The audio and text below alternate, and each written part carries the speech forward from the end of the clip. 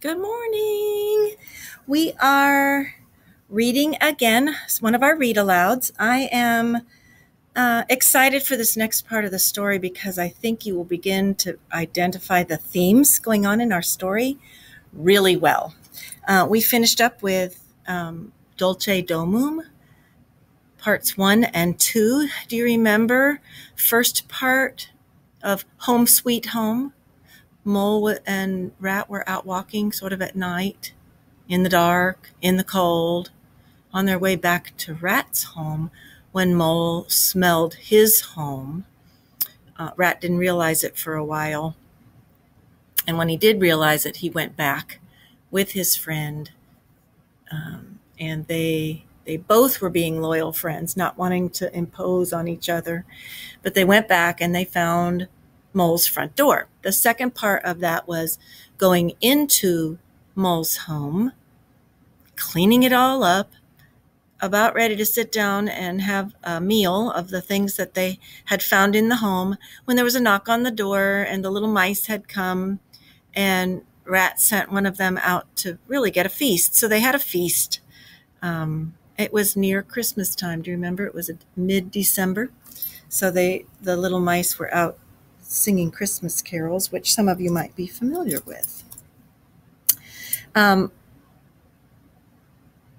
going to be talking more about narration today. Narration is one of the literary tools that an author uses to move the story along. It can include a lot of description on what the author wants you to see in your mind's eye.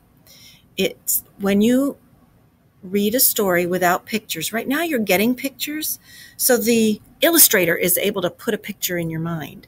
But the author often writes with no illustration, and the author wants you to make a picture in your head. I often say, make a movie in your head of what the author is saying. If you can picture it, then you have a much better idea of how the plot moves along. Here we have pictures to help you do that. So listen carefully as the narrator tells more about Mr. Toad in this story. So we're going to be transitioning from a lot about Rat and Mole, although they'll still be in the story, but we're going to have a lot of illustration and story and narration and dialogue with Mr. Toad. And oh my goodness, he's a naughty one.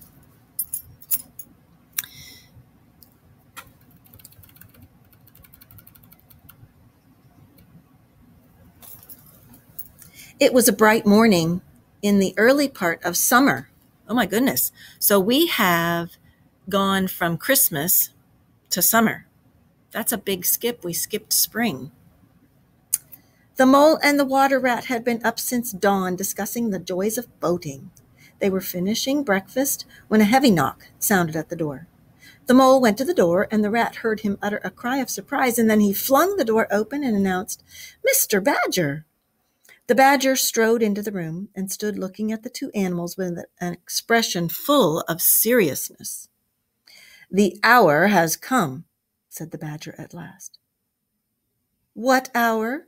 asked the Rat uneasily, glancing at the clock on the mantelpiece. "Whose hour, you should rather say," replied the Badger. "Why, Toad's hour. The hour of Toad. I said I would take him in hand as soon as the winter was over, and I'm going to take him in hand today." "Toad's hour, of course," cried the Mole delightedly. "It has been brought to my attention," continued the Badger, taking an armchair, "that another new motor car will arrive at Toad Hall today. You two animals will accompany me to Toad Hall, and the work of rescue shall begin." "Right you are," cried the Rat enthusiastically. They set off immediately on their mission of mercy.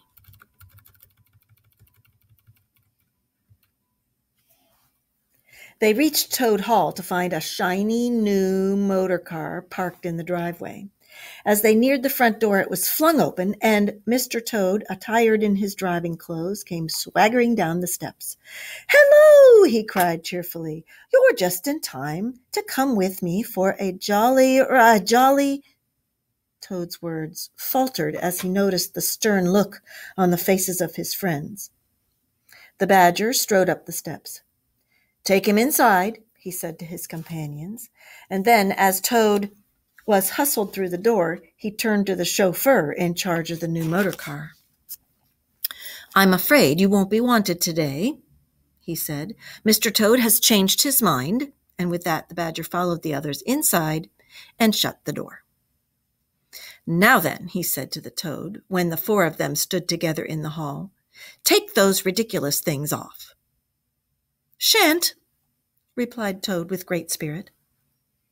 "Take them off him then, you two," ordered the badger. They had to lay Toad out on the floor before they could get to work properly, and then the rat sat on him, and the mole got his motor clothes off him bit by bit. "You knew it must come to this, Toad," the badger explained. "You've disregarded all the warnings we've given you. You've gone on squandering the money your father left you. You're constantly getting into trouble with the police. You're giving us animals a bad name in the area. Now, you will come with me into the library, and we will have a serious heart-to-heart." A heart-to-heart. Do you know what a heart-to-heart is? It's another phrase that we use, another saying and phrase. Let's see if we can figure it out before I tell you, by seeing what the plot is. He took Toad firmly by the arm and led him into the library. About 3/4 of an hour, the badger reappeared, solemnly leading by the paw a very dejected Toad. "Sit down there, Toad," said the badger kindly, pointing to a chair. "My friends," he went on, "I am pleased to inform you that Toad has seen the error of his ways." "That is very good news," said the mole gravely. "Very good indeed," observed the rat dubiously. "If only—" And he was looking very hard at Toad as he said this, and could not help thinking he perceived something like a twinkle in that animal's eye. "There's only one thing more to be done," continued the badger. "Toad, I want you to repeat before your friends here that you see the error of your ways." There was a long, long pause. Toad looked desperately this way and that, and then at last he spoke. Could you have figured out what a heart-to-heart was? They went into the library, sat down to a heart-to-heart. I think they're having a really serious conversation about something, because he came back out. They had come up with some kind of plan, and now Toad has to tell this plan that they came up with to his other friends. "No," he said quite firmly, "I admit nothing." "What?" cried the badger. "Didn't you tell me just now in there?" "Oh, yes, in there," said Toad impatiently. "I'd have said anything in there. You're so persuasive, dear badger." "Then you don't promise," said the badger, "never to touch a motor car again?" "Certainly not," replied Toad. "Told you so," observed the rat to the mole. "Very well, then," said the badger firmly. "We'll have to see what force can do. You've often asked us three to come and stay with you, Toad. Well, now we are going to. Take him upstairs, you two, and lock him in his bedroom." "We'll take great care of everything till you're well, Toad," said Mole, as Toad was hauled up the stairs.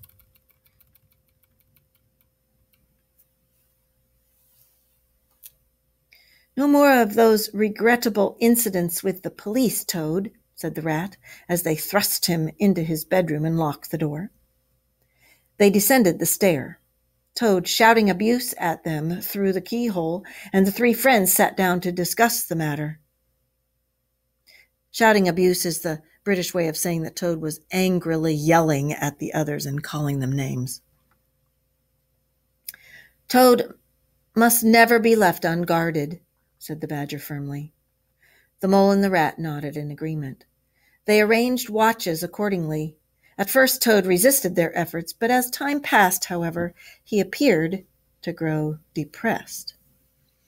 One fine morning, the rat, whose turn it was to go on duty, went upstairs to relieve Badger.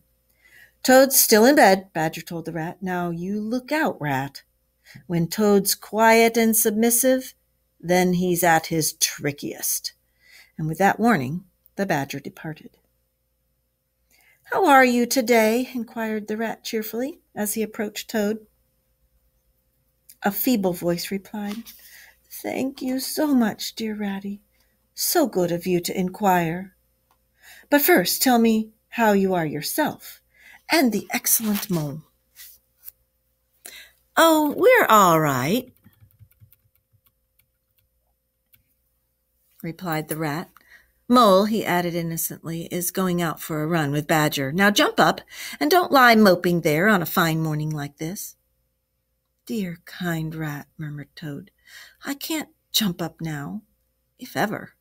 I hate being a burden, and I do not expect to be one much longer." "Well, I hope not, too," said the rat heartily. "I'm a nuisance, I know," replied the Toad. "You are indeed," said the rat, "but I tell you, I'd take any trouble on earth for you, if only you'd be a sensible animal." "If I thought that, Ratty," murmured Toad, "then I would beg you to fetch a doctor." "Why, what do you want a doctor for?" inquired the rat. "Surely you have noticed—" "Of late," murmured Toad, "but no, why should you? Never mind, forget that I asked." "Look here," said the rat, beginning to get worried. "Of course I'll fetch a doctor, if you really think you need one. But you can hardly be bad enough for that yet. Let's talk about something else." "I fear, dear friend," said Toad, "that talk can do little for me. And by the way, if you do fetch a doctor, would you mind fetching a lawyer too?" Boys and girls, do you think Toad really needs a doctor and a lawyer? Why do you think he might be asking for them? "A lawyer? Oh, gracious me," the concerned rat said to himself as he hurried from the room, not forgetting, however, to lock the door behind him. Outside, he stopped only for a moment to consider Toad's behavior before running off to the village on his errand of mercy. So we learned that Badger and Mole had already left to go to the village. Now, Rat has also gone. That leaves Toad alone in his room. You know that Toad is naughty. What do you think Toad might have up his sleeve? As the key turned in the lock, the Toad hopped out of bed. Toad watched Rat from his window until he was out of sight. Laughing heartily, Toad dressed quickly in his best suit, filled his pockets with cash, and improvised a rope by knotting sheets from his bed together. Tying one end of the rope around the strongest part of his window, Toad slid lightly to the ground and, taking the opposite direction to the rat, marched off light-heartedly, whistling a merry tune. Oh no, Toad is an escape artist. Do you think he's happy about it? How can you tell? Look at that smile on his face. That's a smirk. It was a gloomy luncheon for Rat when the Badger and the Mole returned. "He did it awfully well," said the crestfallen Rat. "He did you awfully well," replied the Badger hotly. "He's got clear away for now. And the worst of it is, he'll be so conceited with what he'll think is his cleverness that he may commit any folly. But we'd better stay here.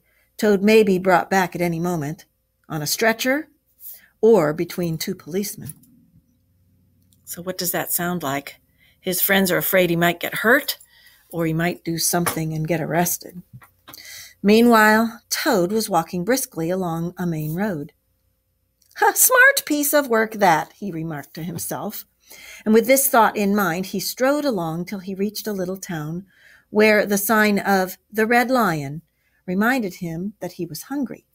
He marched into the inn and ordered lunch. He was about halfway through his meal when a familiar sound made him jump. The glorious sound of a motor car could be heard in the inn yard. Before long, the owners of the motor car appeared in the inn. Eager to get a look at the vehicle, the toad slipped out and sauntered around to the inn yard. There cannot be any harm, he said to himself, in my just looking at it. The car stood in the middle of the yard. Toad walked slowly around it. I wonder if this sort of car starts easily, he said to himself. Next moment, hardly knowing how it came about, he was hurtling along in someone else's motor car. Oh, no.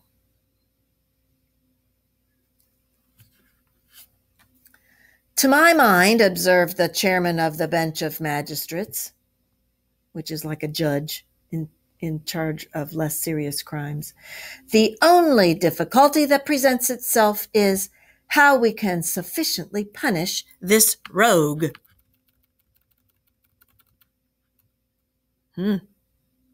He's been caught by the police. He has stolen a car. He has lied and deceived his friends. Oh, dear. He has been found guilty of stealing a motor car, of driving dangerously, and of gross impertinence to the rural police. Gross impertinence means disrespect. Mr. Clerk, will you tell us what is the stiffest penalty that we can impose on this villain? The clerk scratched his nose. Supposing you were to say 12 months for the theft, and 3 years for the furious driving, and 15 years for the cheek, which is also a British word for rude boldness. That's that same disrespect. Those figures, if added together correctly, total up to 19 years. First rate, said the chairman. So you had better make it around 20 years, concluded the clerk. An excellent suggestion, said the chairman. Prisoner, it's going to be 20 years for you this time. Oh, no. Did you really add up the years? When the clerk scratched his nose. 12 months for the theft, that's 1 year. 3 years for the furious driving, that makes 4 years altogether. And 15 years for the cheek. Okay, so did you add that all up?